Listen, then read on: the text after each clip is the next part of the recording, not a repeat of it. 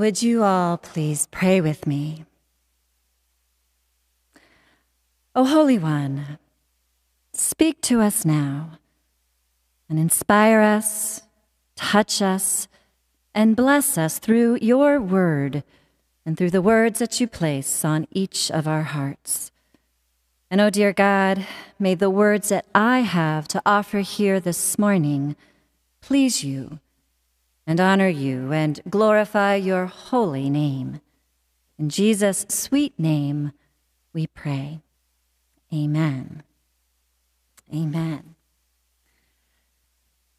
A few weeks ago, while I was browsing a worship resources website, as I often do, I got a bit distracted, and I found myself looking at T-shirts, Christian-themed T-shirts, on a related web page. And I happened to come across a T-shirt that read across the chest, "Jesus took naps." And in smaller print beneath it, it said, "Be like Jesus." Jesus took naps, be like Jesus. And there was a scriptural reference to our text today from Mark chapter 4. And so for a time after that, I thought that my message for today would be one about setting personal boundaries and practicing self-care as a spiritual discipline. However, as is often the case when I then opened myself up and allowed our gospel reading to be in conversation with our current context for today, the meaning of our text this morning just took off in a completely different direction. So then, let us now take a closer look at our reading from Mark for today. Now, first of all, you may recall that Mark was the first of the Gospels to be written, and that the author of Mark writes with this sense of urgency and immediacy and abruptness. And that is because those earliest Christians believed that the second coming of Christ was going to happen at any moment. And so the gospel writer of Mark wanted them to be ready. So here in our story today, we are only into the 4th chapter of Mark, but a lot has happened already. What we know so far from Mark is that Jesus was baptized. He then spent 40 days in the wilderness, and soon thereafter he was performing miracles and healing people. And then he called his disciples, and he had been busy and focusing on teaching them in the form of parables. Jesus' first days of ministry certainly were very busy and active and full. And so there are Christian writers today who believe that Jesus led his disciples out there in the boat that day just to take a much-needed break, to get away for a bit, to rest and relax. And as the story is told in Mark, it wasn't long before Jesus did relax that day, so much so that he fell right asleep right there back in the stern and in the presence of his disciples on the boat that day. But I am not convinced that that is all that it was as to the purpose and mission of that boat trip that day, all of the way across the Sea of Galilee. For as it was with Jesus' earthly ministry, there was always a lesson to be learned, an example to be followed, a deeper truth to be revealed in every moment with Jesus. And so, I believe that it is especially significant that this pericope begins with Jesus instructing his disciples in this way. He said, "Let us go across to the other side." Let us go across to the other side. These, my friends, are powerful, powerful words, especially coming from Jesus. Jesus, the one who is the all-time boundary crosser, way maker, miracle worker, and promise keeper. Jesus said, "Let us go across to the other side." In this story, the other side represents the unknown and the unfamiliar. It was Gentile territory in the country of Gerasenes. In Mark's Gospel, this might be considered Jesus' first foray into what is clearly outside of the disciples' comfort zones. It is a foreign land, a place far away off in the distance, and it is home to the other. Surely then, it is intentional that Jesus directs his disciples to go to the other side.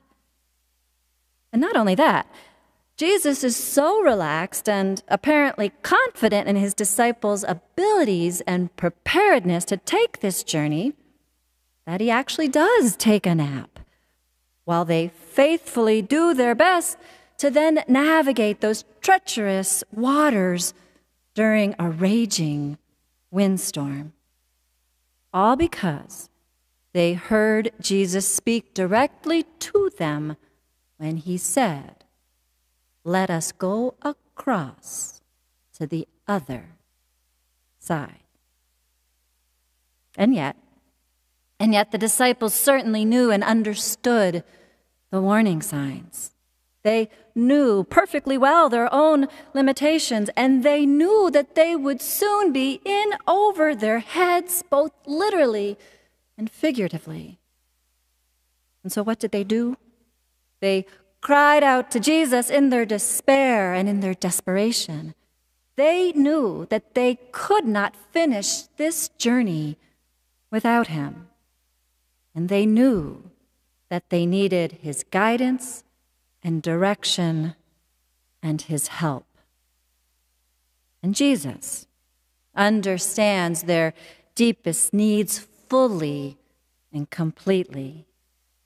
And so he responds immediately, and in doing so, he assures them of his steadfast presence in their lives and on this journey that they are taking together.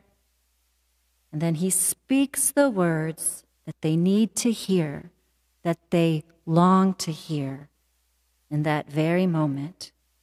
He says to the raging storm swirling around them, "Peace, be still. Peace, be still."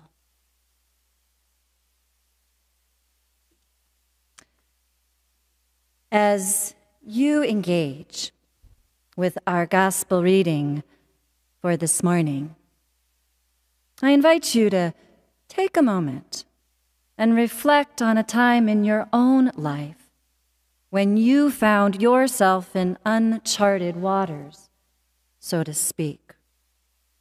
Perhaps with strong waves rocking your boat back and forth.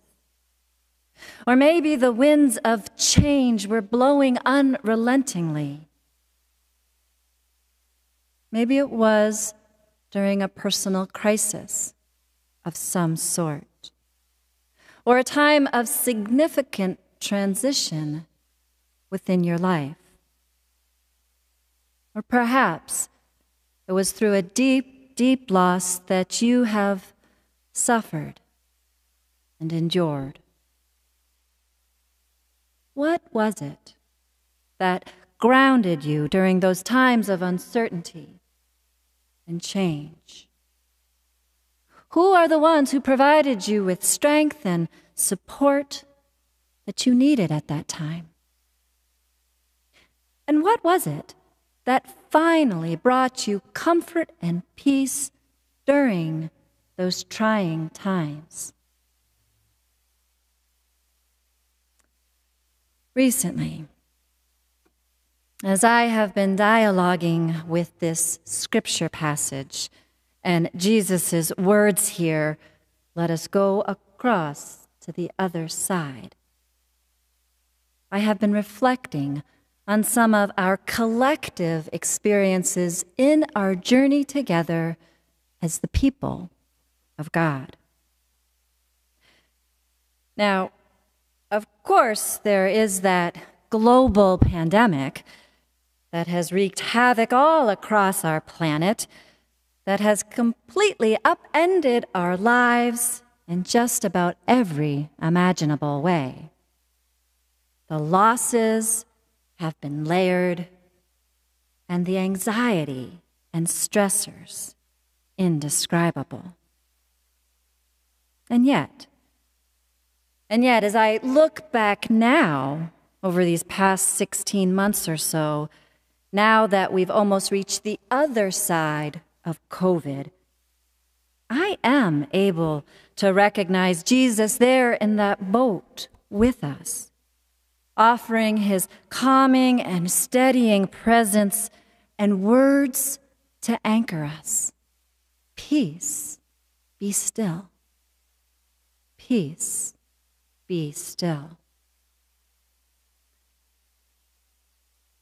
Throughout this month of June, we continue to celebrate Pride as a nation and as a denomination and as a congregation too, as we lift up the courage and the resilience and the determination and the giftedness of our LGBTQIA siblings. And we also commit and recommit ourselves and our church to advocating and demanding equal rights for all people. However, just this past week, we were painfully reminded of all of the work that there is still yet to do when the Supreme Court sided with a religious social services agency that continues to refuse to consider married LGBTQ couples as potential foster parents. In the days since then, I am pretty sure that I have heard Jesus' voice saying, "Let us continue to go across to the other side, for we will reach those shores of true equality someday."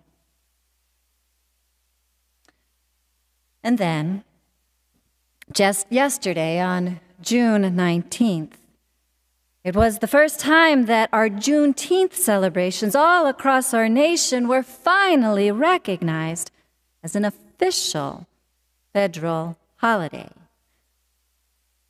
And yet we can also be sure that Jesus continues to call out to all of us from that stern, directing us to paddle on and to paddle harder through those deep and murky waters of systemic racism until we finally find our footing on that other side, on that solid ground of freedom and justice for all. As Christians and as people of faith, we are all in this boat together, with Jesus at the helm, calling out to us, "Let us go across to the other side. Let us go across to the other side." Thanks be to God. Amen.